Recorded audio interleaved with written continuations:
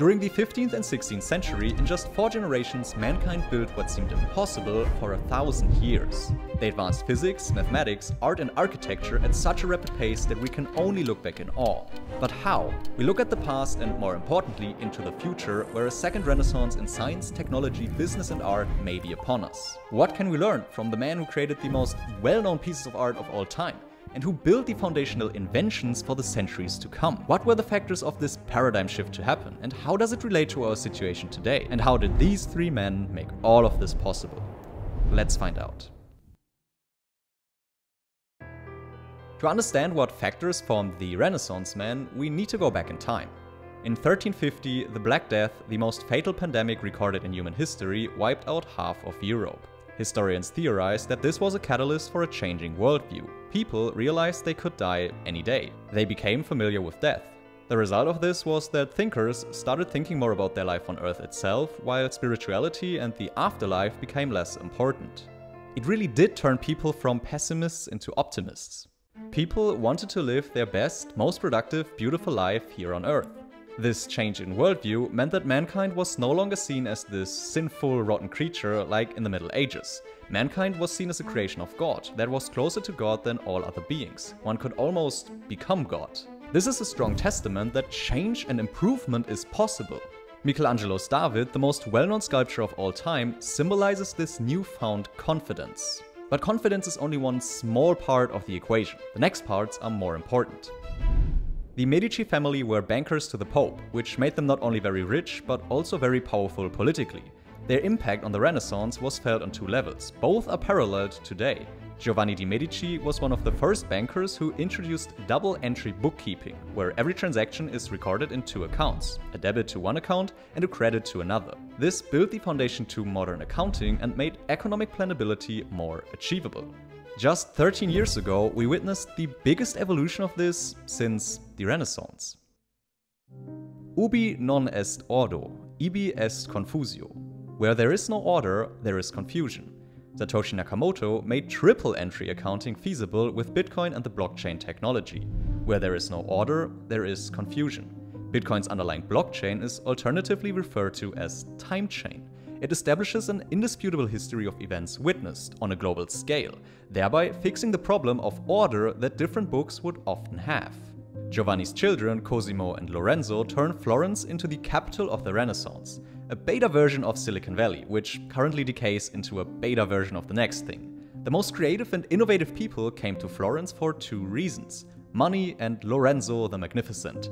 He was said to be an incredible diplomat who brought all the artists to Florence, just like some city and state majors today are trying to attract tech founders. He also put up the first nude stature since antiquity. This seems like a trivial detail, but it's actually important. It turns out nudity is necessary to study and understand the human body, which is what Leonardo da Vinci did among all his other side projects. His findings about anatomy are still building the basis of our understanding today. Back to the Medici. Lorenzo and his brother sponsored art and architecture, and for the first time in human history, artists became celebrities. They even started signing their pieces of art and made money from it.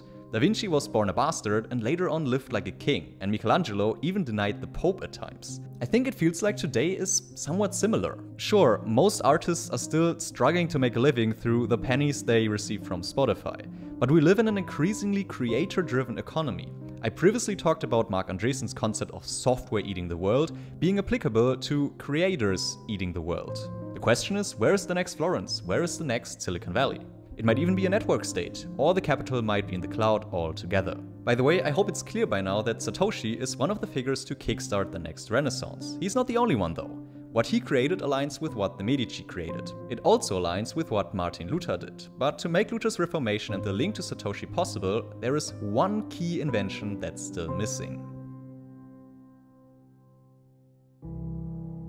The steam engine, electric light, automobile, computer and the internet. One invention of the second millennium tops them all when it comes to long-lasting impact. The most important invention of the millennium was the printing press by Johannes Gutenberg, which also crowned him the title Man of the Millennium. Being able to print books cheaply drastically lowered the barriers of education and allowed literacy to greatly expand.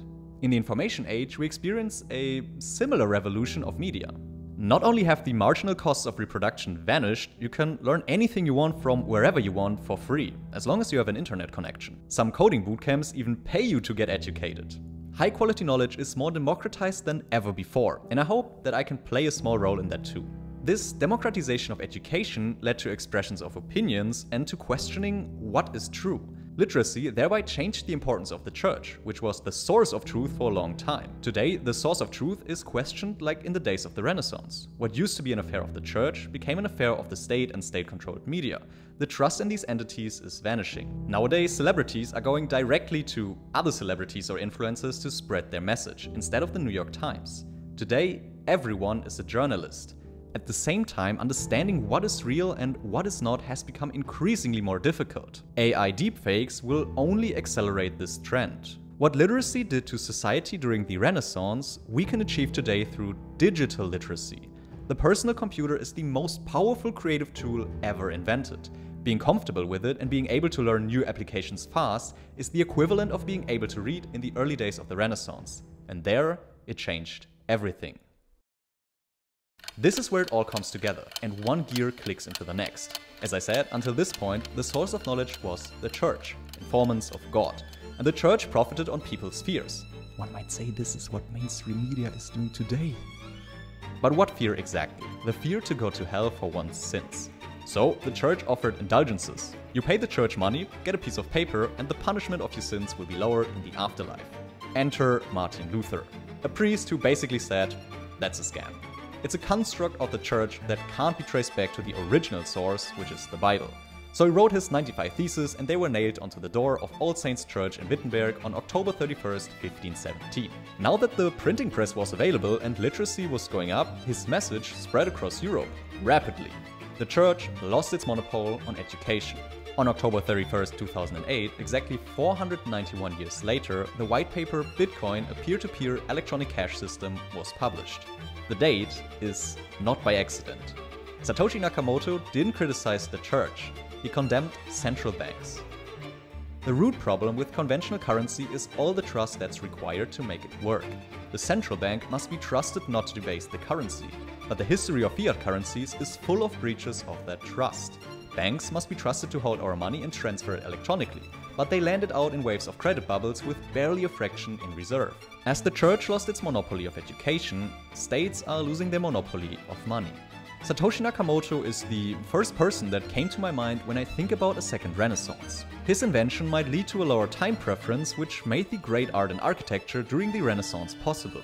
Bitcoin changes the status quo of who is in power and could lead to further changes in economies as a whole. One idea is the pseudonymous economy, in which usernames become more important than real names. After all, Satoshi created a trillion-dollar asset and we don't know who he, she, or they are.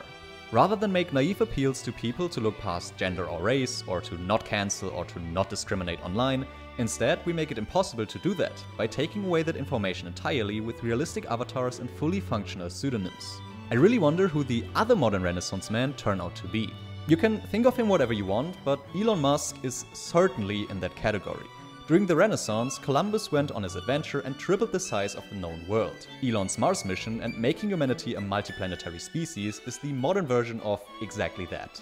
The 21st century is still in its early days. The societal impacts of the inventions and innovations we created are comparable to those that kickstarted the Renaissance. From double-entry bookkeeping to triple-entry bookkeeping. From the printing press to digital media and the internet. From mechanics to robotics. From wealthy artists to wealthy artists. And maybe from the Americas to Mars. The Renaissance men teach us optimism. They teach us to be confident in our own abilities. And they teach us to challenge the status quo. What follows is an explosion in creative works and groundbreaking technology. The future is not as bleak as the media often makes you think it is. Yes, we are in a recession and things might go south further with the prospect of World War III. But the tools we build and will continue to build will move us forward. This is my thesis. Renaissance is French for rebirth.